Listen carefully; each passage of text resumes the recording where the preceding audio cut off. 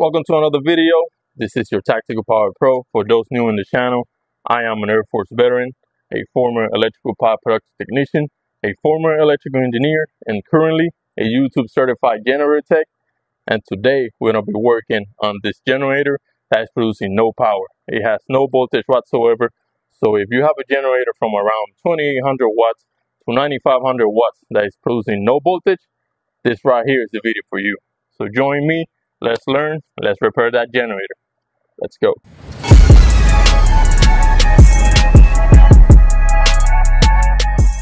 Alright, so a few things you're gonna need to make this job quick and easy is a socket and ratchet set. Honestly, you really just need the 8mm socket. I'm using the drill, so I'm just getting rid of this. You'll especially going to need a multimeter so you can read voltage, ohms, definitely, so we can check resistance. For the test we're going to do, you're going to need one of these. And optional, I recommend a kilowatt meter, a kilowatt power meter. It's going to come in handy when we are checking voltage at the receptacle. Make it easier for us to see if we're producing voltage or not. Alright, so let's start the generator and see if we got some voltage.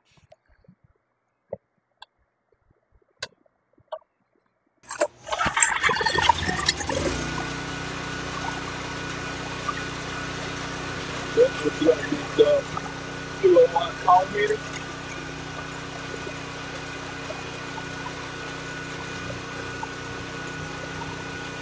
It's showing no voltage, no power, just electric goes out.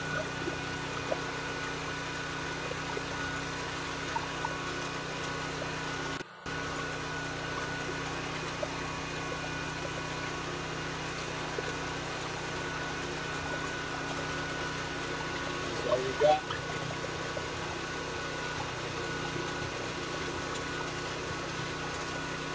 No voltage. Max out of 4 volts AC. Alright, so we confirm we have no voltage. We confirm we have no voltage. Let's go straight to the problem. We want to check, you're going to start here at the generator head. Okay, so I moved the generator from the lift to the workbench, so it's now more steady and we have a better view to the generator head. You're going to look for broken ropes on the stator and black color windings. If you see any of that, that tells you that the stator overheated, or if you see that on the rotor, it tells you that the rotor overheated and it's probably grounded somewhere in the winding. Once you do your visual inspection, let's say everything looks good with the rotor and stator, we're going to move to the carbon brushes. Look at the AVR, the voltage regulator. There's 2 leads coming out the regulator and goes to your carbon brushes. Red is for positive, white is for negative. We are going to remove the white lead, the negative lead. We want a little bit of the terminal showing, or we're going to tap it while the generator is running, and we should have some spark.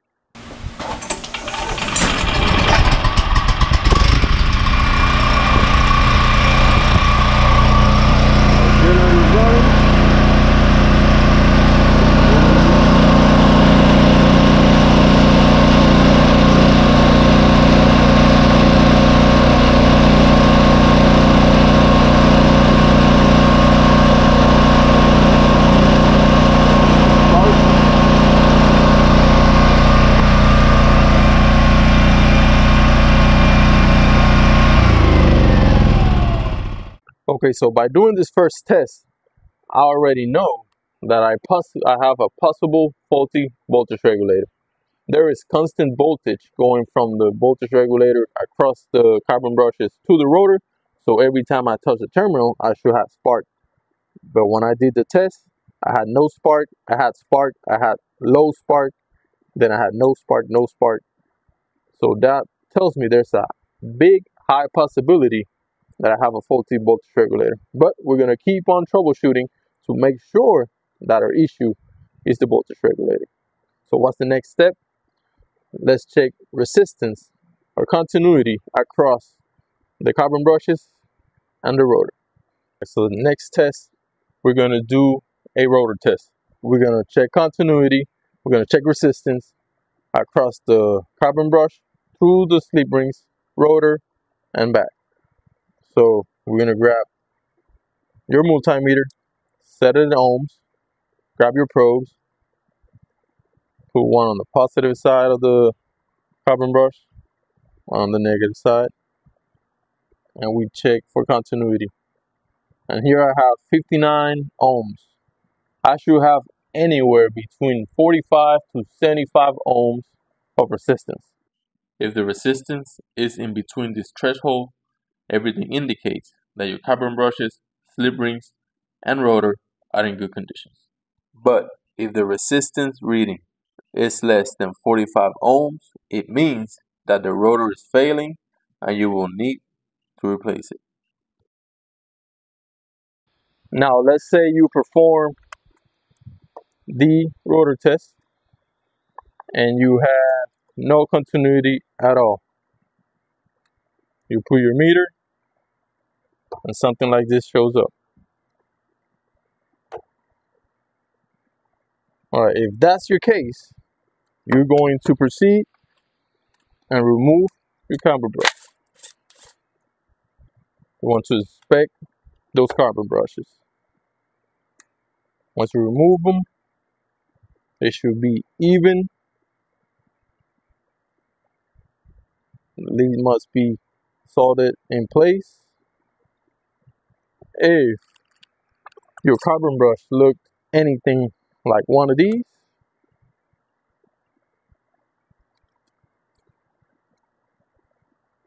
you're like this one, it's missing one side.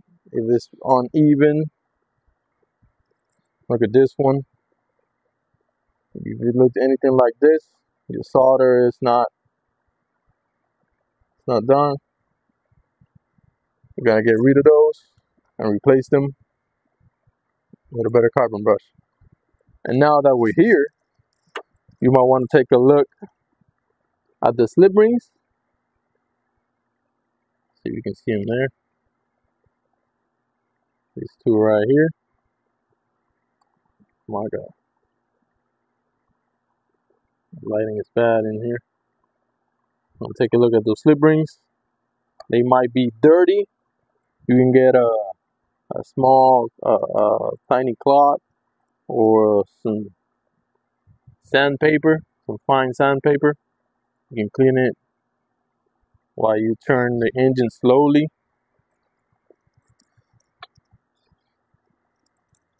And give them a good clean, because they might be just dirty full of carbon. I've seen a few generators that are not producing voltage, and the issue was that the slip rings were too dirty. A good clean, you get the continuity back and resistance between the 45 and 75 ohms. Connect everything back together. All right, so another quick way that you can identify a faulty or grounded out rotor, perform a continuity test to ground. So you go to your carbon brush terminal, one probe on the terminal, and the other probe you put into anywhere in the block or to a ground, and you should have no continuity at all. No continuity to ground.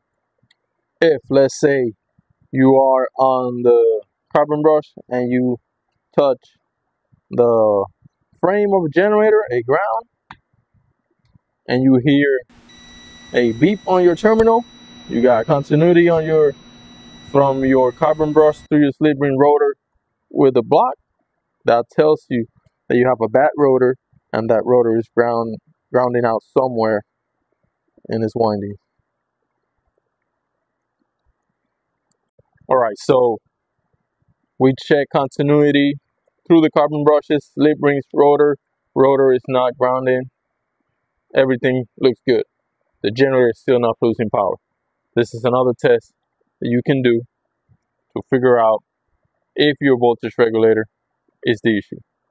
We're going to connect the leads back to the carbon brush terminals, positive on the positive side, which is your left, and negative on the negative side, which is the right on the carbon brush.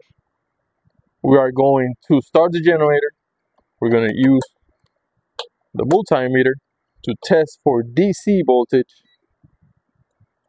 coming out the AVR, the voltage regulator, to your carbon brush. We should have anything over 15 volts DC.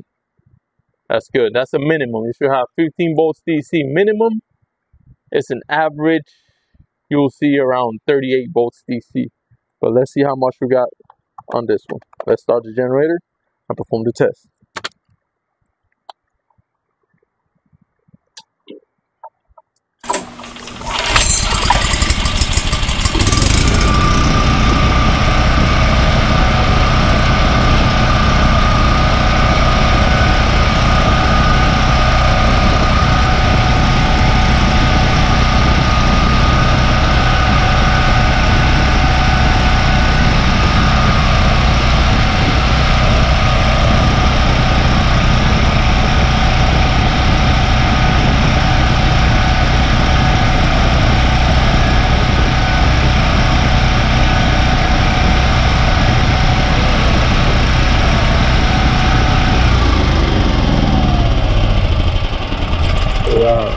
By performing that test, we saw that the voltage coming out of the AVR is 14.5 millivolts DC.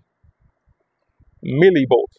So it's way under that 15 volts minimum that we need for the automatic voltage regulator start producing the magnetic field needed to create AC voltage out of the generator. Alright, to 100% confirm that we have a bad AVR, we're going to do a exciter field test. And for that test, we will have to remove the voltage regulator. And we're going to look at the connection coming from the stator. The two wires are the same color. In this case, we got two yellows. Some generators have seen two blue wires, if I'm not mistaken. We're gonna start the generator and we're gonna check for AC voltage coming out those two wires. We should have around 4 to 8 volts AC, but depending on the generator, I've seen some generators with 3 volts, a little bit closer to the 3 volt range, and still produce power. So let's start that test and see how much voltage we got coming out of the exciter field. Let's start the generator.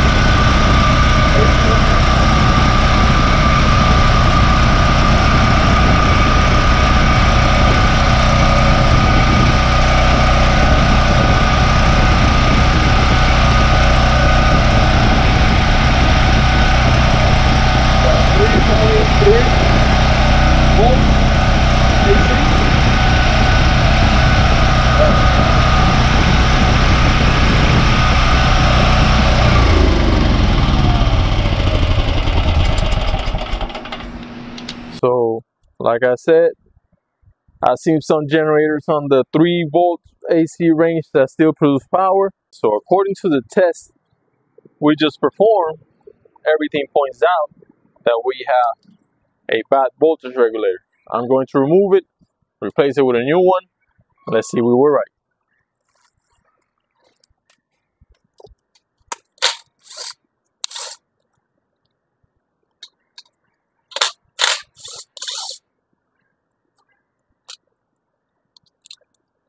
With the old,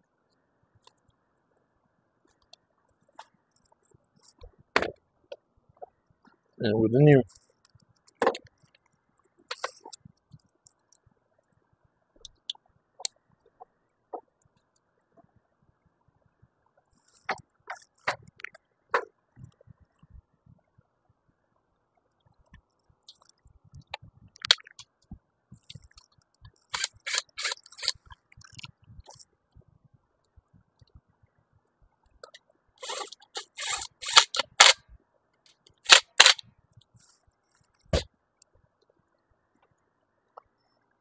positive, negative.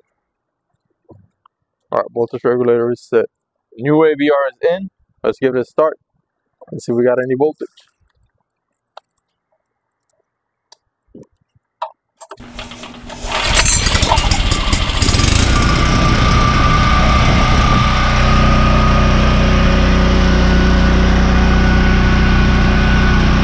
Got 122 volts. Engine running at 61.5 hertz. There you go. Power issue. Voltage regulator.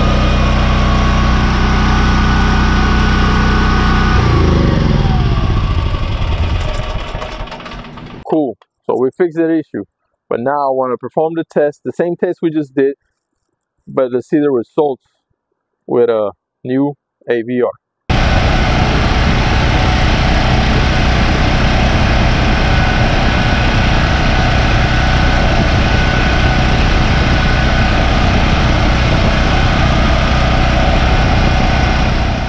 The new AVR is sending 37 volts DC to the carbon brushes, which is perfect. And now you can see the difference between a good AVR and a bad AVR.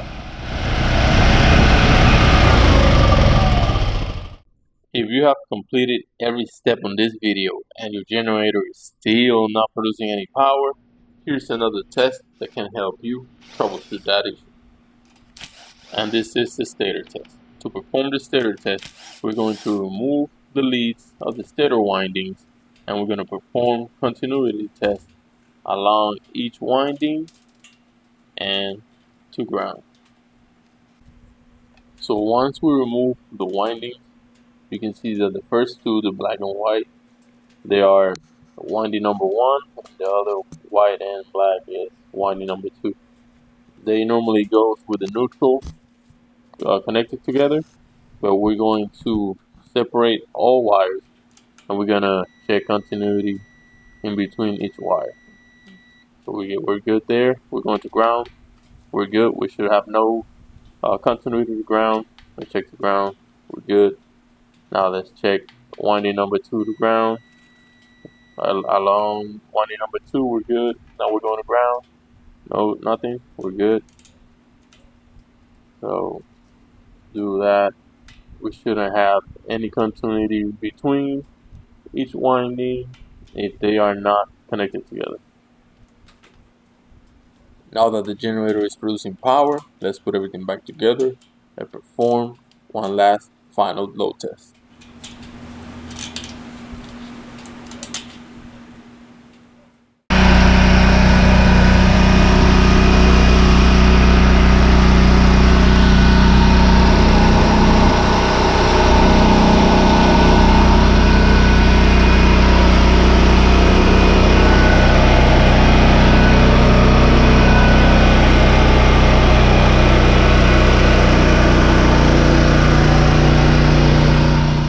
Generator is running with some load.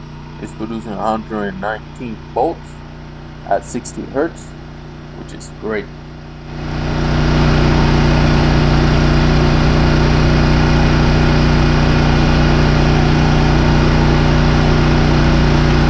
That's it. I hope you enjoyed the video. Follow each steps and you'll be able to identify why your generator is not producing any power, it's not producing any voltage. Please subscribe, like, share, comment, join the membership, get some merch, show some love, and I'll see you guys on the next one. Peace.